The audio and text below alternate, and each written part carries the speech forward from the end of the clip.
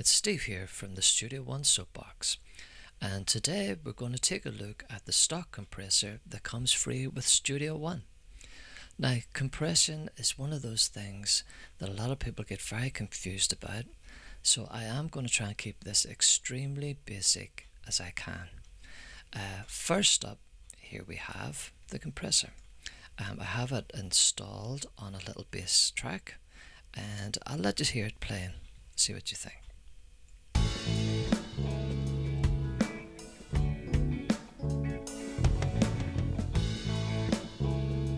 So if we just take a look at this center section with our levels are, on the left side we have, this is the signal coming into the compressor, the volume level. On the right hand side, this is the level going out of the compressor. And up above here is how much compression is going on. As you can see, there's 7 dB of compression going on. In this little graph is the knee related to this control. Okay, so let's get started. We'll start on the left hand side, and the first control we have here is the ratio. Now quite simply, the ratio is how much compression is to be applied. Simple as that. So the higher you have this number, the more compression will be applied to the signal coming in. The lower the level, the less compression you will have. Below that, and probably most importantly of all, is the threshold. This simply is when the compressor starts to work. So for instance, if I zoom this out and I come over to our main output and I try to find roughly about 18 dB, there we go. As we can see, our threshold is set at -18. So that means that everything, I find 18 again, everything that comes over the 18 dB will start to be compressed. Simple as that. So the threshold is simply where you want the compressor to start working. Now below that we have the knee control, and that works in conjunction with this little graph here. The higher the knee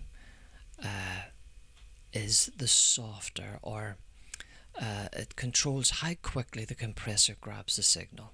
So this would be considered a soft knee, as we can see, a very gentle slope. And the reverse of that is a very hard knee, which would mean the compressor would grab the signal extremely quickly in this setting. As you can see, we've got about 3 dB here, which comes from the bass guitar setting, which are always a great place to start. Down below we have the look ahead, on off. This simply means that the compressor is trying to look ahead to see the peaks or the loudness of the signal coming down the line, and tries to ready itself and adjust itself to give an overall better balance. That's about as basic as you can get there. Finally we move over to the right hand side. The input gain is quite self-explanatory. This is how much volume you want coming in. For instance, if we get this little bass guitar playing, just to give you see the levels moving.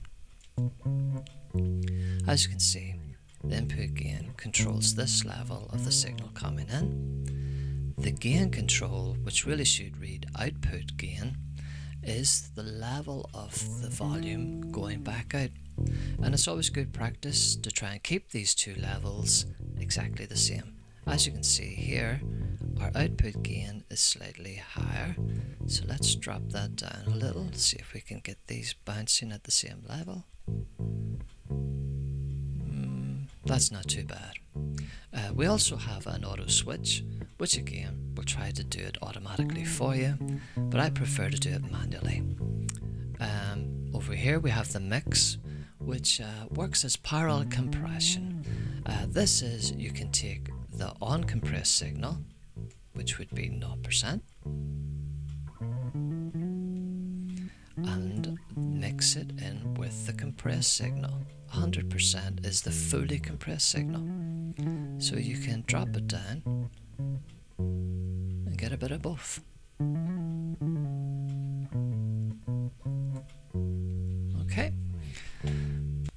Nextly, we have the attack. The attack is simply how quickly the compressor starts to work. So we have our slow attack and our fast attack.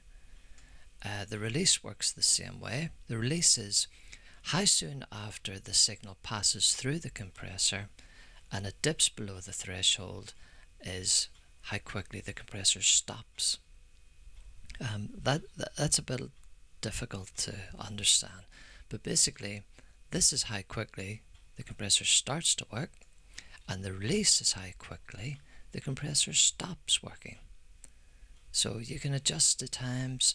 There's lots of various ideas which suits different instruments, which suits different compositions. Basically there's a lot of other stuff on the internet, and you can look into setting your attack and release times.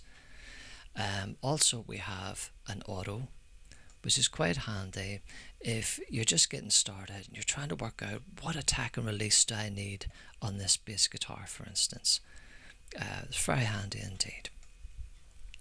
Down below here we have a side chain.